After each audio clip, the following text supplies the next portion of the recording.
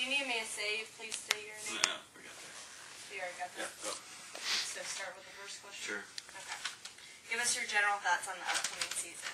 I'm really excited about it. I mean, we made a lot of improvements in the off-season as far as strength and conditioning goes. We got a new strength coach, and I think Coach E has done a great job with us. He really has improved our strength, our conditioning, our speed, and everything in general. And with the new coaching staff coming in, we got a whole new offense, whole new defense. I'm really excited to get it started. Tell us about about playing for a new head coach in a different system this season. It was a new experience at first. Spring ball got a little confusing in the beginning because, I mean, we just weren't used to their style, their calls. It's a whole different language coming in. But, I mean, a couple weeks into it, we got used to it. We got real used to the coaches and their style.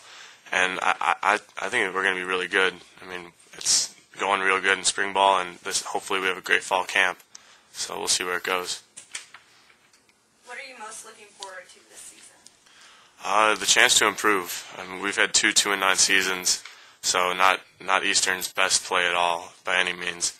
So, I mean, just the chance to improve, to show people what kind of football team we really are and show them what we have.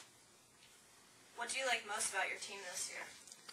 The attitude change. We have completely changed from a 2-9 team, I believe, because people's attitudes last year were, they almost accepted losing in a way. And this year I just feel like it's completely different. No one wants to lose. We all have the winning mentality that we're ready for. The coaches have worked on instilling that in our heads, and I really feel like they've done a good job of that. What is the biggest challenge for your team this year? I'd say overcoming obstacles, just where there's going to be adversity throughout the whole season. I mean, that's just how football is. That happens every season. And I think our biggest challenge will be to overcome that and go through that, and just people being plugged in at certain positions. If we could do that and be successful with it, we'll turn out pretty good.